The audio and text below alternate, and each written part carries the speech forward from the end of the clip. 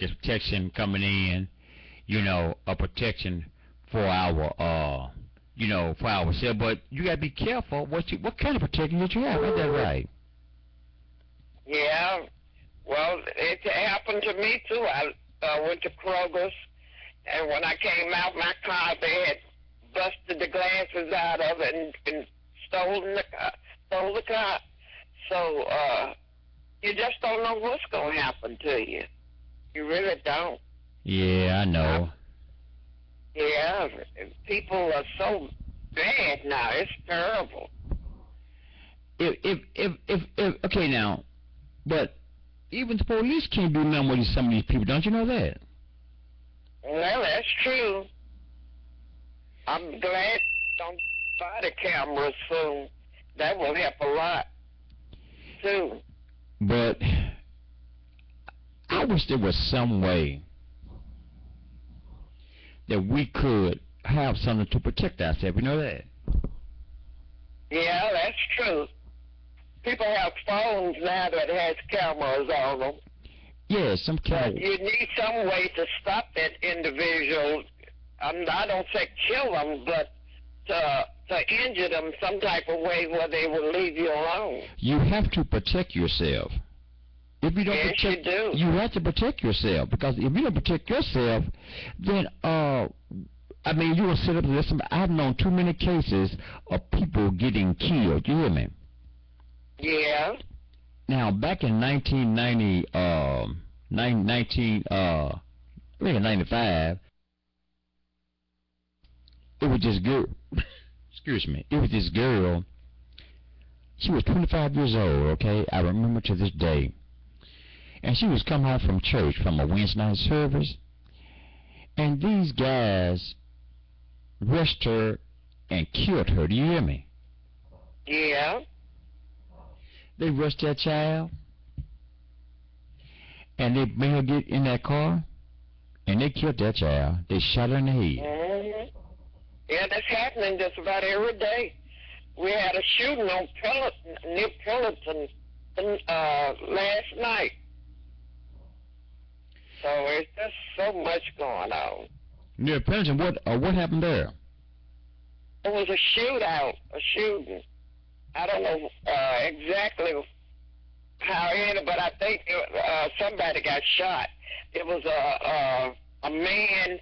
I think they said he was a minister or something, was cutting his yard, and a bullet grazed him, and then down the street, there was a shooting in the house 2 doors down from him too. That's what I'm talking about in Memphis. What is going on with these people? Why? So what's going on with all this shooting? Every day. It makes me scared to even. Somebody's getting shot. Look, I have to go to work, and it's scary. Yes, it is. It's scary. It's scary. Can't go to work every day. You think somebody gonna, and you don't know where that bullet gonna come from. I mean, no, bullets don't have no name. Don't you know that? No, that's true. Bullets don't have no names, and boy, that thing hit you, it's gonna kill you if it hit you in the right spot. Mm-hmm. So what we gonna do? It's an innocent. And I think a lot of it too, they're getting these drugs. Now I've seen on TV where it's gonna become nationwide. They setting up businesses where people can buy these drugs, and they're getting it in the form of candy and pipes and everything they're gonna sell. Candy. And some children will probably end up getting that dope candy and stuff. Candy? What you talking about, candy? What they could be in candy? Who said they could be in candy? I never heard of that. It's on the news. What? Yeah, they're making marijuana and putting it in candy. Making candy out of it. To sell. Man. And they're going to set up stores. As soon as they get, each state get legalized to sell it, they're going to set up stores in every state. Wait a minute. It's going to be all over the world. And they're going to sell candy. Wait. And they got them pipes. You can smoke pipes with it. and all. They got it legalized, when they get it legalized. What in the world is going on here? They're planning it now. And these people going to be so dopey, we're going to be scared to go in the street. They need to stop it. They just stop it here in Memphis. Stop it. They need to stop that stuff. No, they going to legalize it. You just watch and see. Because it's in Colorado already. And they planning their business, trying to plan to make a business out of it. But hold on, look, hold on. But they're selling chocolate marijuanas and making it into hard candy and everything else. What in the world are these people doing? Chocolate candy. They're gonna be so doped up, it's pitiful. And that marijuana, that stuff stinks to me. I don't. Okay, but see, look, all right. But what about the people that need it, that the doctor prescribed for? Do you think that's right? I mean, the doctor. Yeah, well, they can get it and they gonna fix it where you can have it for pleasure too. What else gonna come out? I don't understand. I thought that these people would do better in this, especially in Memphis. No, I live in Memphis, and everybody gonna be doped up, and more than that, it's gonna be terrible. It's gonna get worse instead of better. Well, ain't none. I know the law-abiding citizen, they ain't smoking that stuff. I know they ain't doing that. You know, I ain't gonna. I don't know. Yeah, they all doing it. The rich folks doing it and all. Well, I ain't doing it, and I don't even like this stuff. No, me either. I'm not doing it, but there's a lot of folks on that stuff. A lot of people. But what do you think about? Okay, but hold up. Like they made it illegal, can we vote against that stuff? Did they take it out? Can you? What's it called? Appeal that stuff? Can't you appeal it? Can't you say somebody said we don't want that in our state? People vote against it, but they still gonna legalize it. They're gonna keep at it till they get it legalized. They're gonna keep on that because it was on the news. Okay, we have a caller calling in. Hi, caller, come on in. Denise? Hello, Denise. Out of Memphis, Tennessee. All right. I'm from Milwaukee, Wisconsin. All right, how you doing? We're talking about what is going on in Memphis and what's going on with some of the things of people that are doing wrong in Memphis, of course, and also in other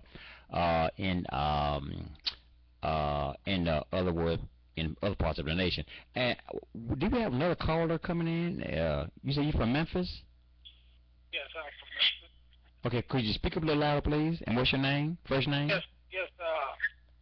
My name is Eddie. All right, Mr. Eddie, and Ann, and also Denise is in. Mr. Eddie, we was talking about what are some of the things that are going on? Why some people in Memphis act crazy in North Memphis? And then we're gonna let Miss Denise from Milwaukee speak. Go ahead, Mr. Eddie.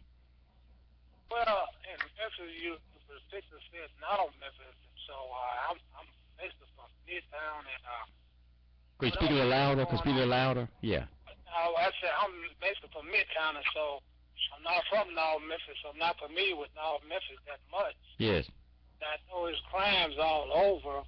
Yes. But what I see what's going on is these young people, they need something to do in this city. You know, maybe if we get some kind of programs to like youth, cooperation with jobs or something of that magnitude, and yes. Give them something to do. Back when I was young, we had the fields to go to in the country. Uh-huh. Now there's no fields to go to, so we got to put these kids something to do. You drop them all in grandparents' house back in the older days. You had to go to work. That's right. Now, they don't want them to work. No, they don't want to work. They just don't want them to work. They sure don't. I think we need more programs and we had the Goodwill station called WDIA AM 1070 here in Memphis. Yes. In fact, we had youth. They had the youth baseball teams and some of the youth team town singers. It was a whole lot going on, but now I don't see that much going on. All the politicians out for themselves, they chugging all the money in their pocket instead of putting it out in the neighborhood somewhere for these kids. Not necessarily black kids, for all kids. And then, Mr. Eddie. Yes, dog. Mm-hmm. Yeah, go ahead. So that's kind of what I had in my mind. I'm through with it right now. You go ahead. All right, Mr. Denise, how you doing from Milwaukee? How you doing? I'm doing okay, and I agree with him too. They really don't have too many centers open, and sometimes churches used to be open for kids, and then after school activities for kids, and it seemed like the government cut so much out, even the Boys and Girls Club and Urban League, but they had programs for all kids, all races. But now it seems like the government has just taken that away and left the kids out there stranded too. Yeah. But it's a lot of crimes going on against senior citizens also, where they're getting cheated out of their SSI check, and some of them are being, abused just because they're disabled. So there's a lot of crimes against people going on that the police do not file a report or anything for that. And where I live at, this real estate company called Metropolitan Associates, they hack their computers when the tenants pay their rent. They hack their computers saying that they didn't. And then they have people going into their apartments, taking their receipts out. And, it's just really awful. And the government should do something about these real estates taking advantage of elderly people, disabled people, and stuff like that.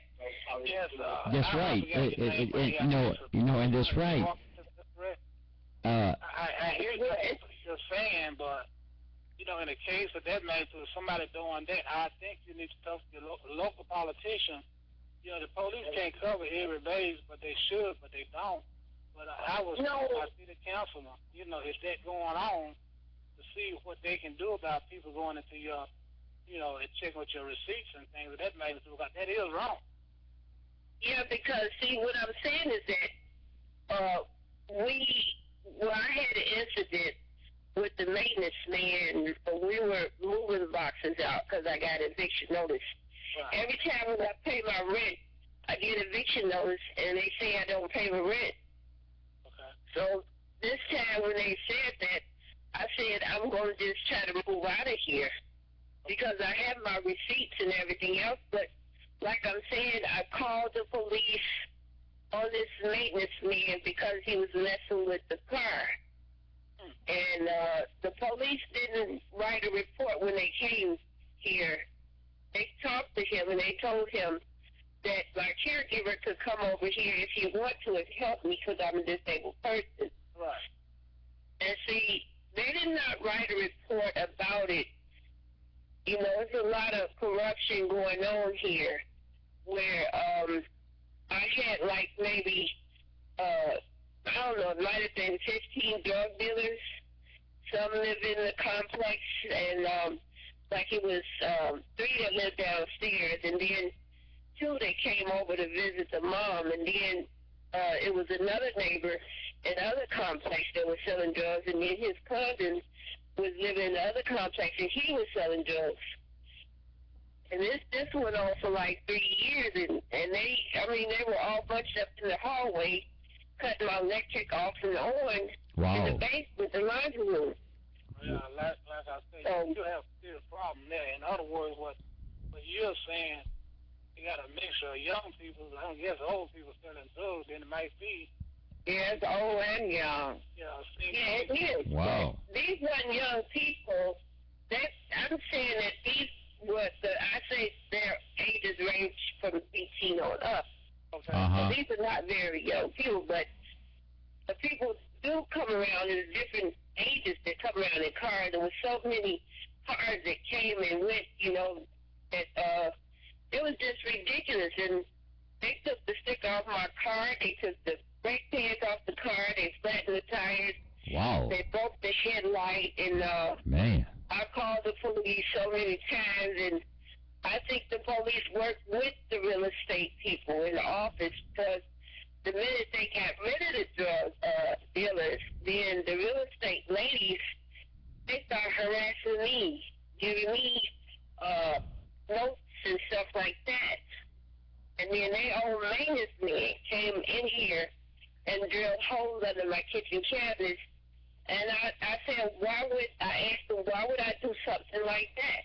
They even sent a maintenance man in here to break the patio window. I had went out to pay my bills, come back, and the window was cracked, a big glass patio window. Wow.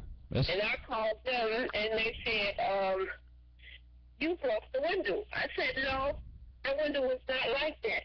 I said, somebody had to come in here and do it. Because nobody is ever in this room. I don't even sleep in the room.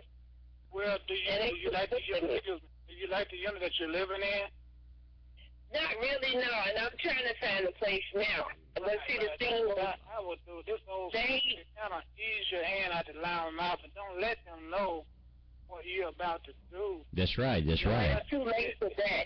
It's too late. Wow. It's way too late for that. Because, like I said, they gave me eviction notice, and I went to court. The lady tried to discourage me that represented the real estate so that I would not. She took me out in the hallway and told me she wanted me out by Sunday. And I said, well, you know what? I don't have nothing to say to you. I took my walker and went right back in that courtroom. Then I went to see the commissioner. And the commissioner asked her to give me more days. That's right. And she said, no, I'm not. And she said, no. She said, well, what would you rather do? Would you rather see the judge or would you move out? I said, no, I'm going to see the judge. Because that's what she didn't want me to do. That's right. That's right. So I had my papers, and it was already an elderly man before me. I'm 60 years old. He got his papers and went to see the commissioner, but he didn't go see the judge. And that was an elderly man. Now, he probably had to pay rent twice because of them. So what I'm saying is that the elderly people that get these SSI checks and live in these buildings like this, that's owned by these real estates that are crooked, that's hacking their computers saying that you're not paying, and they have the rent receipts. They don't fight like I fight. See, because I went to the judge, and the lady that caused all this harassment, she's a black woman. She has been in my apartment, going to my caseworkers, telling lies on me that I pay my rent on time all the time. Wow. And it was a point where she got me cut off food stamps so many times I went down there. So the Section 8, she had that taken from me. I said she had a way to get SSI taken away from me. That's exactly what she do, because she wanted to make sure I had nothing. And I've done nothing to her. Nothing. And this is a black lady. Now, maybe she's on drugs and she's mad because I broke the mirror about these people that was hanging in the hall doing drugs and having sex in the basement and sleeping in the hall. Wow. I broke the mirror and he sent somebody over, you know, and because my granddaughter, she almost died from that stuff in the hallway. So, and I got a machine that I use. Because I don't smoke, and the doctor thought I did, and my daughter said, no, she has drug addicts, drug dealers in the hall, and that's what's going on. okay, They've been there for 3 years. Okay, yeah, excuse me. Okay, so. But she said, well, you got to get in touch with somebody to get rid of them. Yeah, okay, well, so Mr. Eddie, what's your advice to her? Ann, first I'm going to let Mr. Eddie say something. Go ahead. Let Ann talk. Yeah, Ann, go ahead. Oh, well, in that case, if I was her, I would move out of that building. Because I'm trying, that lady is trying to get back at you. Somebody probably told them that you told them that it was some drugs going on. And people, you know, do things like that. So if I was you, I'd move out of there.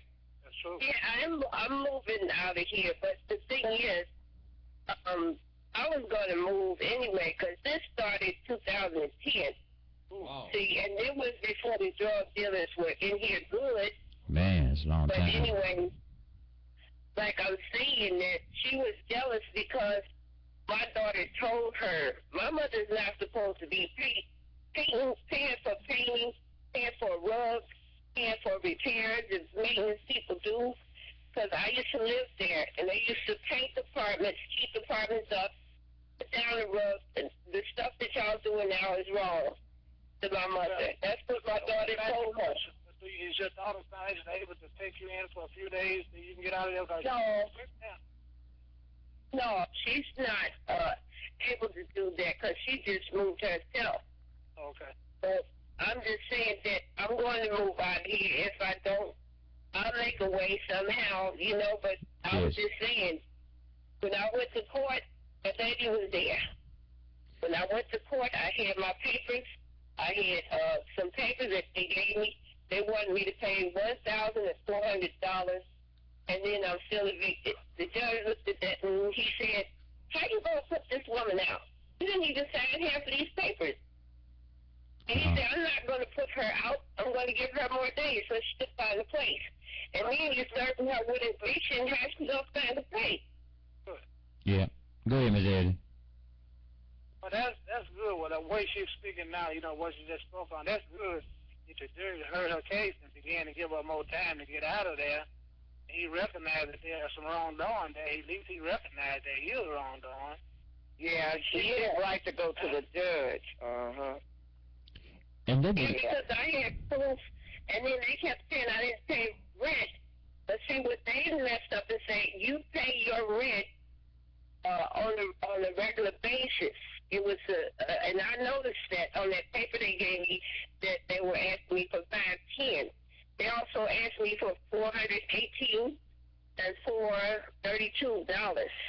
So that was like $1,400 they was asking for, but I was still evicted. And the judge said that's not right at all. You to ask for this money and you still put it out. Oh, that's true. Is that bill in front of you can use that money to find you another place or buy you something else. You know, rent somewhere else. Stay in front of right, but they just, what I'm saying is that they doing this stuff. The elderly people, and they doing it to disabled people. They're making them pay double rent, and the government should know that when these people get the SSI check, but they stay at, these people are making them pay double rent. Yeah. That's what the government should know about, because it's wrong for them to do that. So they pay your rent, and they hack the computers and say, oh, no, you didn't pay your rent. So they hacking the computers, telling the people they're not paying, because many times they told me, and I showed them my receipt. And see, that's what made them mad. Well, I sure would find some way to get that out in the public. You need to tell one of the TV stations about it or something, because here in Memphis, Channel 5, you can report stuff like that to Channel 5 or Channel 3, and they will put that out in the public, and the right person will hear it and do something about it. Right. Because they're not supposed to treat the elderly people like that. Yes, and see,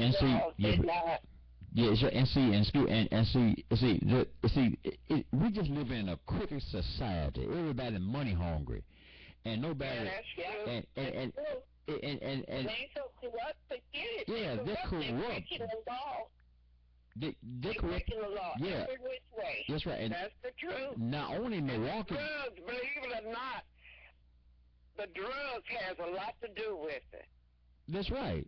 Not only in Milwaukee, here in Memphis. Yeah. When they tried to legalize these drugs and putting them here, that's when trouble really started. It really did.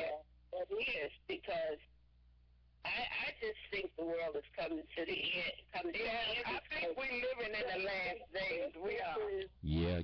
Businesses are so corrupt to the point where even the government don't try to help nobody, because, like I wrote Section 8, and I told them, when the building inspector came in here, he didn't see the holes in the ceiling where the squirrels are living in the attic and the raccoon. I said he didn't even check the faucets to see if they changed them. That was their job description. If the place didn't change the faucets for years, and the bathroom tub is leaking, the faucet is leaking, and then there's no cork around the tub. He didn't check none of that.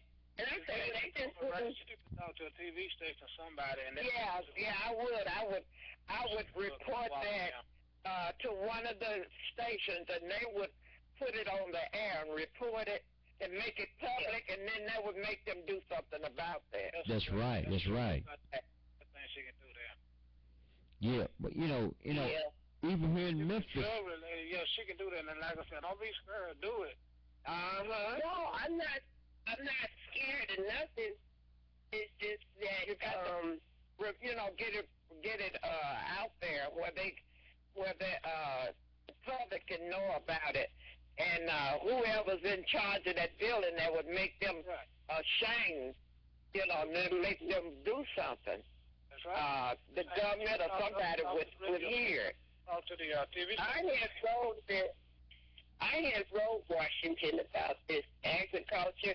I sent them pictures about where the squirrels was biting into the wall out in the back patio, and I sent them pictures of different things, and they didn't even respond to me. I wrote them 2 times.